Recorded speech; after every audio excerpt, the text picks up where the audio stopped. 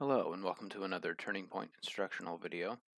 In this video we're going to look at exporting your job data into a KML file to be used with Google Earth. So right now we're in the FCL_practice file. And if I click on my globe over here, look at our map. I have a series of points that I shot just around the parking lot here at Turning Point. And I want to export this to Google Earth. So what I need to do is go to the File tab over here, and then click Import Export. And I want to export an ASCII file.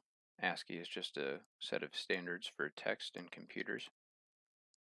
And the file type that I want is KML/KMZ. And by default it includes all of the points that I shot. So I'm going to say green check mark. It's going to ask me where to save it. It's going to save with this file name, and this is actually the folder where my job is stored. So I'm going to go ahead and say green check. And for this file, I'm just going to accept all of the default settings. Hit the green check again. Completed successfully. So now what I can do is go down to my File Explorer,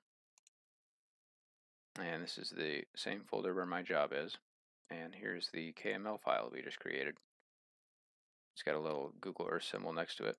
So I'm going to double click this. It's going to open in Google Earth, and it's going to align all of the points that I shot with the images that are already in Google Earth. And this is a nice tool that you can use if you have a client who's asking about what you're doing. You can export your job data to a KML file and give them the file. Say, here, you can open this up in Google Earth.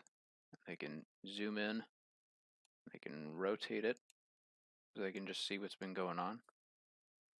It's a nice, easy way to put your data into a more relatable format for yourself or for a client or for anybody. So that's all.